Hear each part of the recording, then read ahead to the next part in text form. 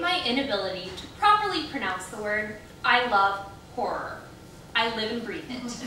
I'm the person who reads scary stories to fall asleep at night, who can debate the existence of ghosts with you for hours, they totally exist, and who also knows the best way to stab someone quietly in a little mess. You go up through the diaphragm, not a super bloody place to stab, and also prevents them from screaming, and then through the mouth up into the soft palate. Kills them almost instantly, and most of the blood just kind of trickles down their throat. I promise you I'm not a psychopath. Another thing I love about horror is haunted houses. And I mean those stupid Halloween reenactments. From the low-budget ones put on in garages, to Universal's Halloween Horror Nights, to the hard-to-believe they're not illegal extreme ones where they bind you and gag you and waterboard you. I love them all. My very first memory of a haunted house is of a dream I had about one in first grade. It was a bastardized mix of the Haunted Mansion ride at Disney and the Eddie Murphy movie about the Haunted Mansion ride at Disney, and it was awesome. So awesome, in fact, that I held my best friends hostage for an entire week during recess where I forced them to reenact it for me. It was not fun for them because, duh, and it wasn't fun for me because they did an awful job of it. Actors, am I right? So imagine my excitement when in 5th grade, my mom's nurse friend signs us up to do a crisis reenactment in an abandoned building. Technically not a haunted house, because this is supposed to train actual nurses and paramedics in crisis situations, but 10-year-old me couldn't tell the difference. All I knew was there would be fake blood involved, and that I would get $25 for my participation, which as a 10-year-old is a shit ton of money. So, the day starts, and it's my mom, my 2 younger siblings, my twin best friends, and a bunch of other volunteers. And we're all full of this nervous excitement, and I just know it's going to be legit. And I am proven correct when we're told we will be reenacting a suicide bombing, which to me meant one thing: fuck yeah. That sounds super bloody and awesome. So there's 2 parts to the preparation of us victims. First, we received the appropriate makeup and lots of fake blood to go with our assigned trauma. God bless my 6-year-old brother, who was supposed to have a compound arm fracture, which these not real makeup artists achieved by dousing his entire arm in fake blood and sticking a broken popsicle stick on top meant to be bone breaking through his skin. He completely missed the point as he very seriously turned to my mother and said, "Oh, I get it, because I was eating a cherry popsicle when the bomb went off." We also received wristbands with an expiration date of sort that would tell us if and when we would die, which was honestly so awesome. Unfortunately, I was not determined to death risk for my injuries, so I just got a plain band, but my twin friends got yellow and black bands, which meant if the nurses didn't reach them within an hour, they would die. Made me a little jealous, but whatever.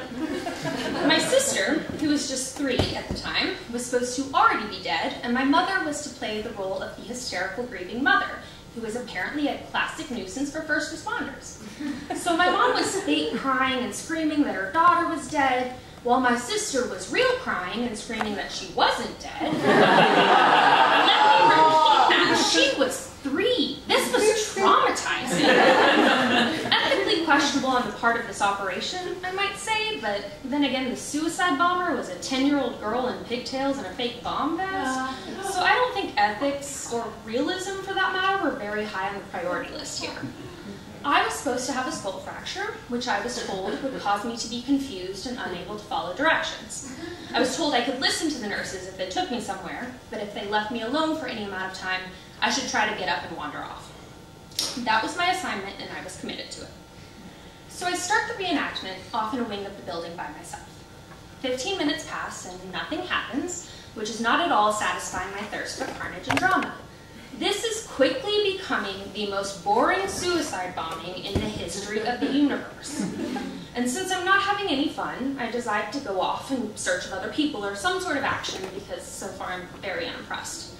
Luckily, my change of scenery does the trick because some nurses finally find me. I act all scared because I've just been in a bombing and my head hurts because it's fractured. But the nurses are super nice as they lead me into triage. But it's chaos, right? So they tell me to sit and stay while they go get their supplies. And so, because I listen to instructions, I get up and wander off. But it doesn't take very long before they find me and tell me it's really important that I sit and stay. But then they leave again, so I get up again.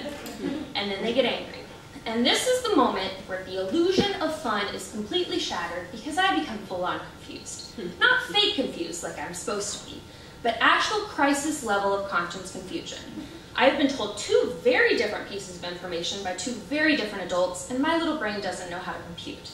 Maybe this is what an actual skull fracture feels like, because I have no idea what I'm supposed to do. So naturally, I ask another adult, who happens to be another one of the nurses.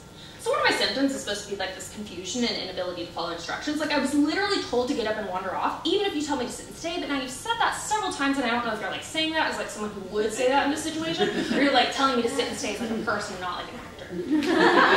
And she just looks at me like I'm crazy and repeats, "You need to sit and stay," which is wildly unhelpful.